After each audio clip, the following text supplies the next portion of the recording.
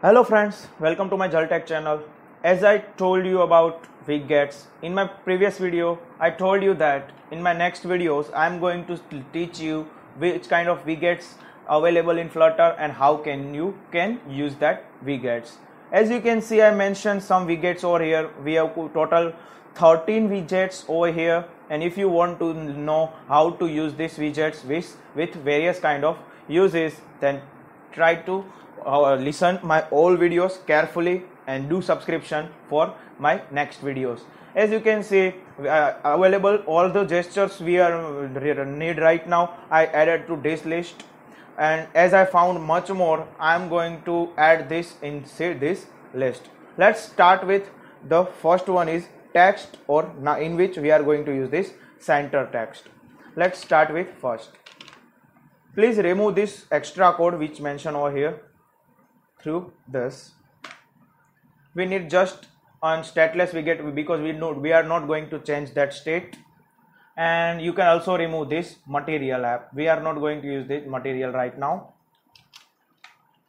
As we are starting from basic, we are going to use one center tag. As might be you know that center tag is useful when you want to align something in center of the available space. To use this, you just have to use this constructor which is named as a center, and inside this we are going to use one text constructor, but you can't add directly just text. You have to create one children of this center. You can create either children or child, that depend on you, because child, as I want to know you about, because this child can only get only one widget, but if you want to assign multiple widgets, then you can go with children. Right now I just want to get you some text over here, so I am going to use this text and I am going to provide hello world, and let's run this on our emulator. As you can see, we have one error over here. Why we are getting this error? Friends, if you are not using material app, you must have to provide one more widget. This is directionality widget. To use this directionality widget, you just have to add one value to this text constructor, which is text direction, and provide this text direction as you like. I like to left to right, so that I am going to use the left to right and just hot reload this. And as you can see that because of this center constructor, the hello world, which is a text which is printed at the center. Let me just minimize this so that you can see both the thing at a time. Now you can see we have one text inside the center, hello world, and text direction. Friends, do not forget to mention this text direction, otherwise the same error will also you get from every video. As you can see, we have one text direction.ltr. Let me allow you some how many values can text construct. As you can see here, I provided first of all the string data.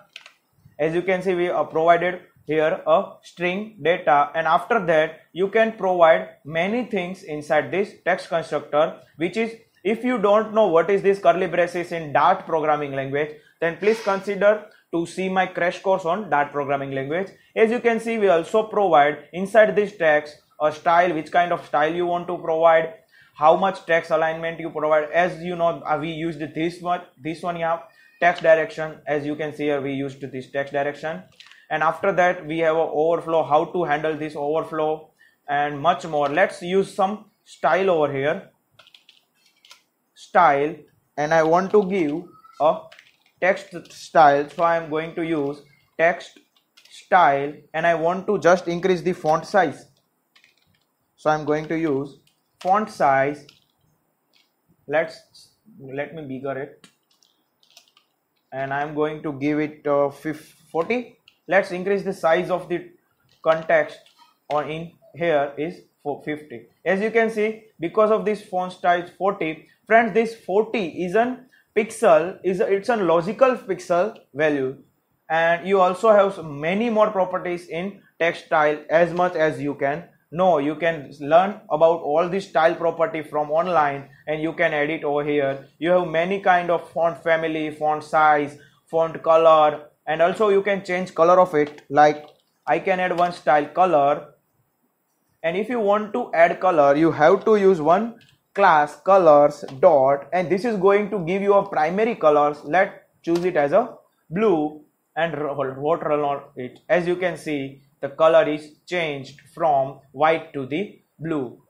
And we also have many more overflow, text align. You can align text inside this constructor. You can change overflow. We can change overflow in two directions. Either you can set a clip or you can use a eclipse. This too is provided by the text. Friends, clip means that will be clipped and directed to the downwards, and eclipse means that this will be redirected to the three dots. Here three dots will be mentioned. Let's just give you one example. Here some random code. Let's just enter some random code. And as you know that we do not provided any clipping. As you hot reload it, you can see that the text will be clipped from here. And if you mention overflow text, as you can see here, we have a text overflow eclipse, text overflow clip, fad, visible. Let's use this text overflow eclipse and just hot reload it. You can see three dots will be there at the end of the screen because it's going to be overflowed. This is all about the text constructor. You can pass this many values to this text constructor. But what if, as you can see here, hello world and this some random code, you can see all the bolds and italics are same. But what if you want this word in some different values or different font weight and hello in some italic?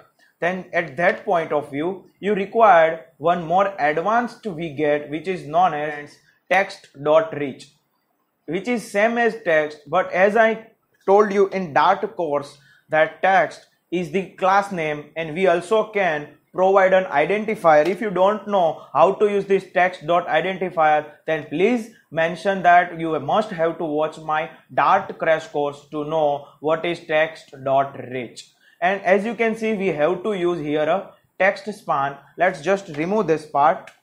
TextSpan. Inside this TextSpan, we are going to mention the childs. Let's first of all mention one text which is on hello world, hello. As you can see, this is the basic style of text. But what if you want to add some more style? Then at that time you have to use, we want to print hello beautiful world. Then we required hello and more two fields. To add two fields, as you know, child can add only one field.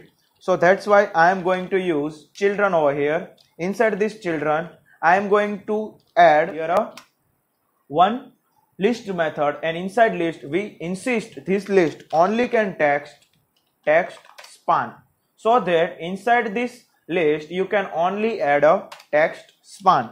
Let's add one text span.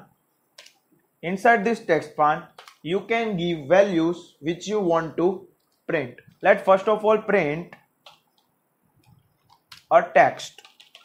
Which kind of text you want to print over here? I want to print beautiful. Beautiful. And which kind of style you want to give here? You can add a style. Let give me text style, and I want, as I mentioned earlier, I want to provide some different font weight. So I'm going to add font size, and I want to mention font size as 14. I also want to add one more text span. Inside this I want to add text hello beautiful world, and this world I want to provide a style text style, and I want to add font weight as 50, and I also want to provide colors dot, and I want to add a green. Let's run this code how this looks like on a here. Will be resolved. And as I said previously, if you are using any texts, you must have to provide one thing here, which is known as its direction. We have to add here one text direction as text direction.ltr. Because of that we are getting error of no direction element found. Let's hot run load again. You can see here all text are of different size. This is the default hello. After that we added a beautiful in a TextSpan as a font size 40, and after that we added a word with font weight bold, and at last we are provided color green.